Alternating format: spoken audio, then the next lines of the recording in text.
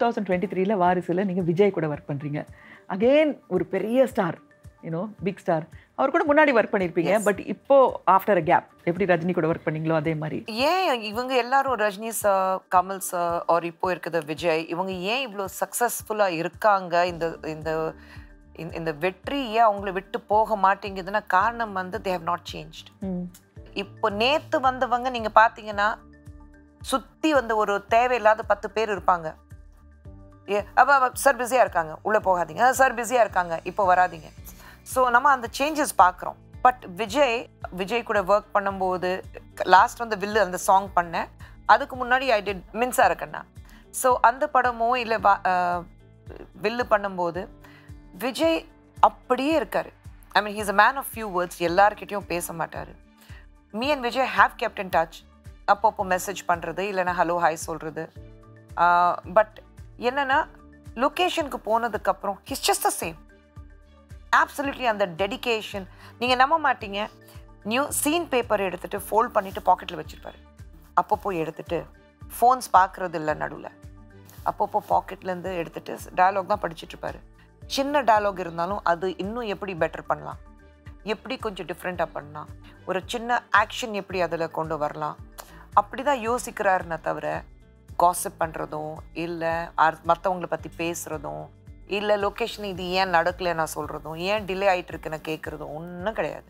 அவர் பாட்டுக்கு வருவார், போயிட்டு நாங்கள் இன்ஃபேக்ட் ஃபினிஷ் பண்ணும்போது he was down with 103 fever. But all artist combination, climax, all artist combination, finishing, அவ்வளோ பெரிய செட் இருக்குது, ஃபினிஷ் பண்ணணும், அந்த சுபம் எடுக்கணும். தட் மேன் நடுவில் கராஜுக்கு போய் தரையில் ஒரு பெட்ஷீட் போட்டுட்டு அங்கே படுத்துருக்கிறாரு, அங்கே தூங்குறாரு. கூப்பிடும்போது அங்கிருந்து எந்திரிச்சு வராரு. ஒரு ஷெட் போட்டிருக்கோம் அந்த மாதிரி. But he came and finished with 103 fever. முடிச்சுட்டு அடுத்த நாள் he went and God admitted in the hospital. But அந்த டெடிகேஷன், அந்த அவங்களுடைய என்ன சொல்கிறது, இதை ஒர்க் வந்து வர்ஷிப்பிங் எ ஒர்க் இருக்குல்ல, என்னுடைய தொழில் இதுதான், என்னுடைய தெய்வம், இதனால தான் நான் இருக்கேன். So I think that dedication எல்லாரும், I think that is why they are so successful. So வாரிசு எல்லாரும் எதிர்பார்த்துட்டு இருக்காங்க. அது மாதிரி நீங்களும் எதிர்பார்த்துட்டு இருக்கீங்களா?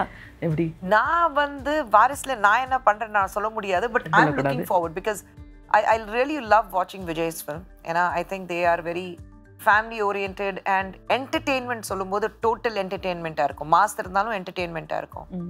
And there's something விஜய் எப்பவுமே சொல்லுவோம், ஒரு பெஞ்சமின் பட்டன் மாதிரி ரிவர்ஸ் ஆயிட்டு இருக்கு. அவருடைய முதல் படத்துக்கு இப்போ பார்த்தீங்கன்னா வாரிசுல இருக்கிற ரஞ்சிதமே சாங் பார்த்தீங்கன்னா அவர் முதல் படத்தில் தொட்டு பெட்ட ரோட்டில் முட்டை பரோட்டா, அந்த விஜய்க்கு இந்த விஜய்க்கு பார்த்தீங்கன்னா இப்போ இருக்கிற Vijay is looking far more handsome than அந்த படத்தில். ஸோ அவர் வந்து ஒரு ரிவர்ஸே போயிட்டு இருக்காரு. He is getting better and better and better as he is growing older.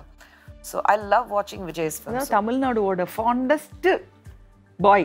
Totally எல்லாருக்கும் சின்ன வயசுல இருந்து லேடிஸ்க்கு எல்லாருக்கும் ரொம்ப பிடிக்கும். அண்ட் நீங்க பாத்தீங்கன்னா அந்த very very middle class families பாத்தீங்கன்னா அவங்களுக்கு ரொம்ப பிடிக்கும். லேடிஸ்க்கு ரொம்ப பிடிக்கும், யங் கேர்ள்ஸ்க்கும் ரொம்ப பிடிக்கும். என் பொண்ணு இருக்காளே 20 வயசு, அவ வந்து விஜய் பார்த்தாக்கா அவ்வளவுதான். ரஜினி சார், விஜய், இவங்க 2 பேரும் தான் அல்டிமேட். அதுக்கப்புறம் தான் எல்லாரும்.